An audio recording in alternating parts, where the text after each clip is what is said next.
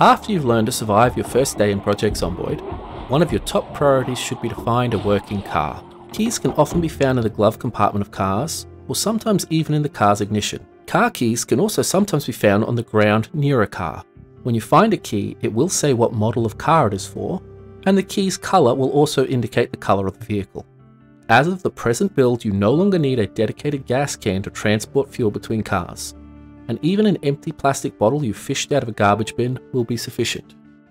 A battery on 0 or nearly 0 charge will not start.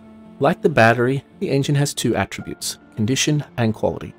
This time around, you only really need to be concerned about condition. An engine with 0% condition will not start. So in summary, you'll need a key or the hot wiring skill, some gas, an engine condition greater than 0, and a battery with at least some charge.